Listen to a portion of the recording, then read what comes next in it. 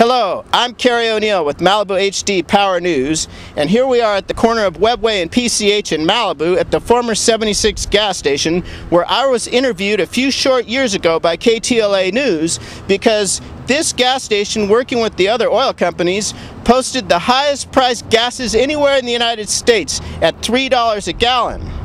However, KTLA cut out some of the important information I spoke in that interview, and now we've put that information back in the KTLA news footage and posted it back up on YouTube.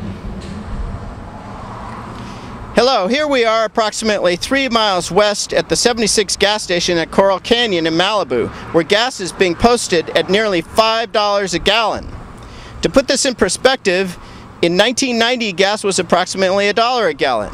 10 years later it was approximately $1.20 a gallon. That's a 20-cent increase in 10 years. But when President Bush got into office, within 5 years, gas rose 230% to $2.50 a gallon. Now, 3 years later, it's up to almost $5 a gallon.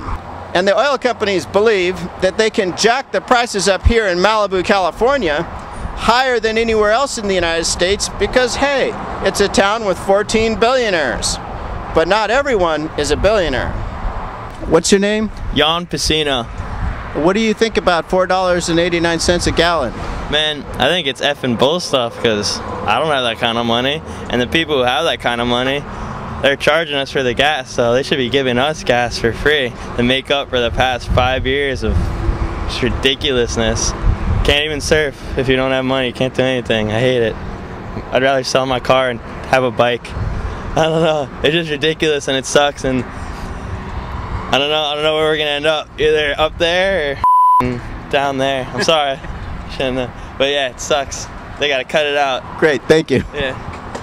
If you believe that this is criminal gas gouging and you would like to see more information, please go to YouTube and type in MCO 400. It's all one word, MCO 400. I'm Kerry O'Neill, Malibu HD Power News.